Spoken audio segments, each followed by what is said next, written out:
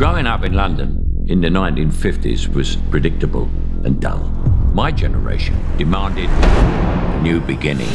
I wanted to be an actor from the age of 10, but people with my background hardly ever became actors.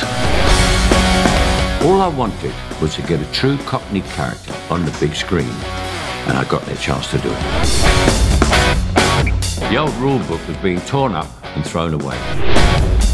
Everything was dull and grey, and we wanted colour. The permissive society is considered by some youngsters to be trendy and witty. People try to put us It was the first time the future was shaped by young people. just because we get around. They've got all these rules of how to live, and it's just not true anymore. You didn't hear models speak, but then you did. And they've never shut me up. We must rid the country of don't care.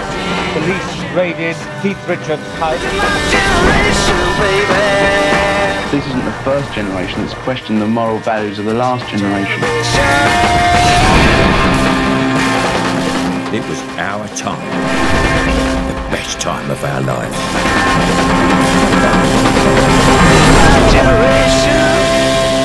What was it all about? I'm going to show you.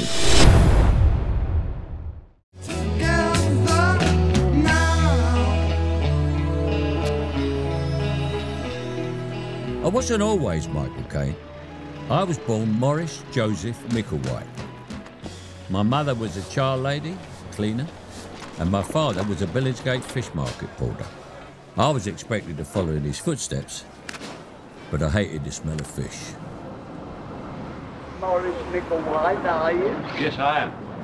No. Oh my God, aren't you like your father? Because I didn't think anybody would be left down here.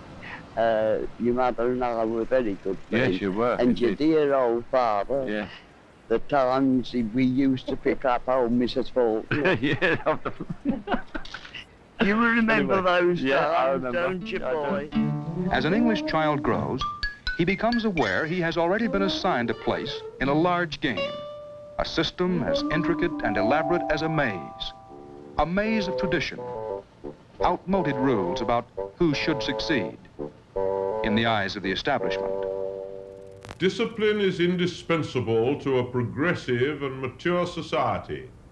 Given discipline in the home and school, in college and at the workbench, the foundations for happiness are well established. Part of the city when the sun refused to shine.